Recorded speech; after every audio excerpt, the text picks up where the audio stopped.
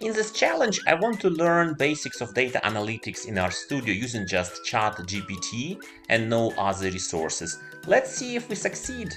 It's our day 4 of challenge to learn data analytics with just the help of ChatGPT, and it worked very smoothly. It worked almost perfect.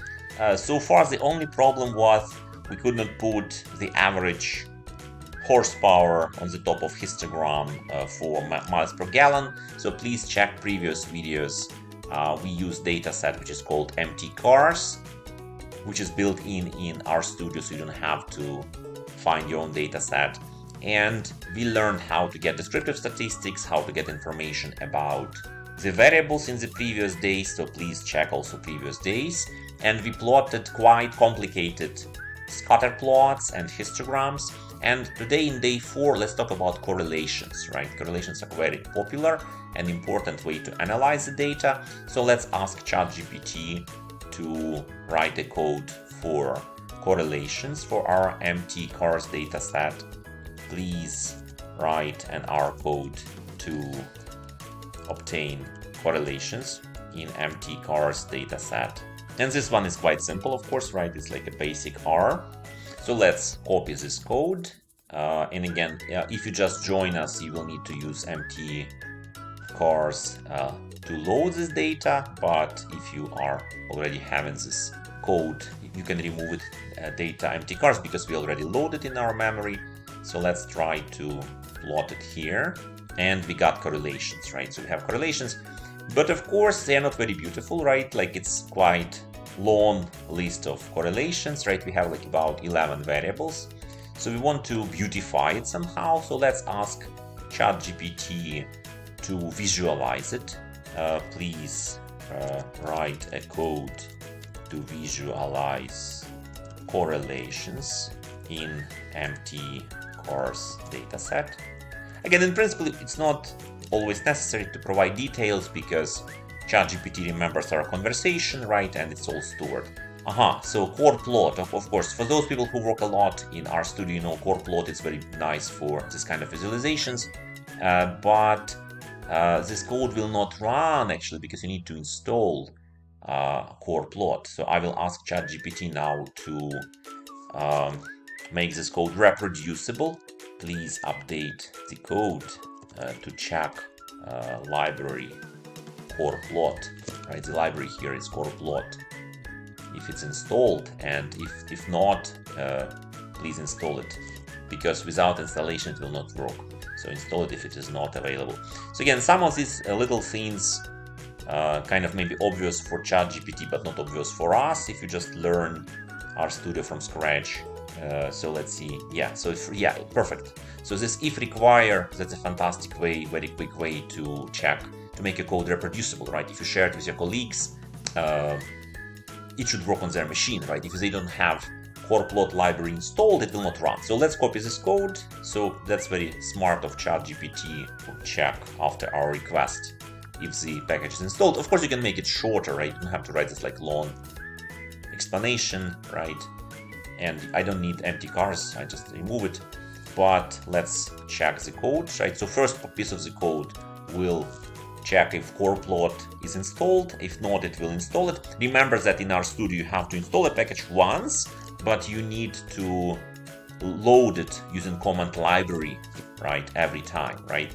And what this line of code does, it will check if it's installed. If not, it will install it. But if it's installed, it will just load it, right? So this library core plot it's always needed.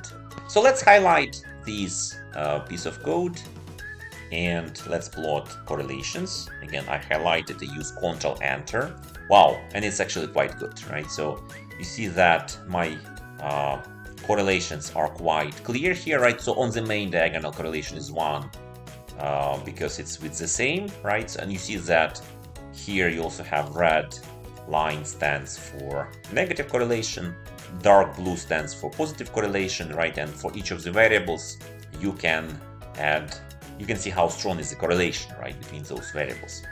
Okay, this is like very good. Let's try something more advanced, because I know that core plot, it's a very advanced package for correlations. So let's first of all thank our ChatGPT Thank you, it was good. Can you add to the core plot also the correlation coefficients, right? Because visualizations are nice, but let's say I want to see on my core plot also the values of correlation coefficients. So let's see if it's an update in my code. So I will copy that and I'll go to my RStudio. So let's see if it does what I want it to do. So of course now I don't need this second time to check if a package is installed, because we've done it already. So it's just a new, yeah, well, maybe not perfect, but if you enlarge it, right, it's actually not bad, right? So in principle, if you want to have correlate values of the correlation coefficients, it looks better. However, we can do even better. So let's ask ChatGPT now to update these core plot. Please update core plot to have just circles under the main diagonal and values of correlations above the main diagonal. So I don't know if it will do it, because instructions are quite complicated.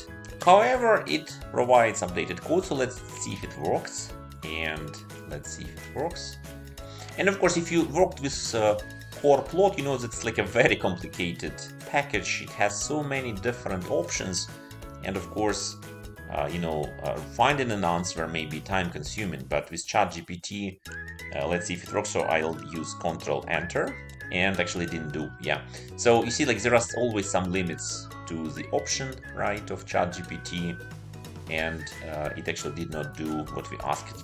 But that's okay. Again, we need to understand what are the limits, right, of the ChatGPT, and sometimes it fails, but in 90% of cases it actually works very well.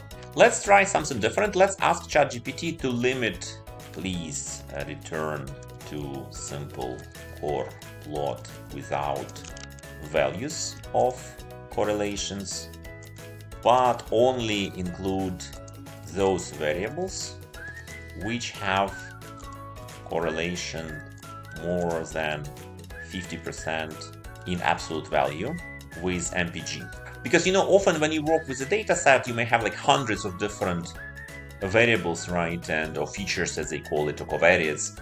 And of course, you don't really want to have all of them. You want to have like the most relevant, right? Of course, if you use more advanced methods like machine learning, you can try to use everything. But if you just start to learn your new data set, you may want to limit yourself, like to things which are only, significant, right? Which are highly correlated. So let me see if my core plot is updated. So once again, I don't need this first part. I just need the updated diagram. And you see, I think miles per gallon here are limited to 50% or more of the correlation. And indeed, if I concentrate only on MPG, right, so we asked to keep only those which are having a correlation of at least 50%, and I think it actually did it, right, because you see all of these are quite highly correlated. So, and we have roughly 11 variables, but like here we have included 9, right? So it dropped 2 of the variables which are not having a correlation of 50% or more in absolute value. So it's actually fantastic, right? So ChatGPT did a perfect job here, and we limited our sample. So thank you, and see you tomorrow in the next day of our challenge.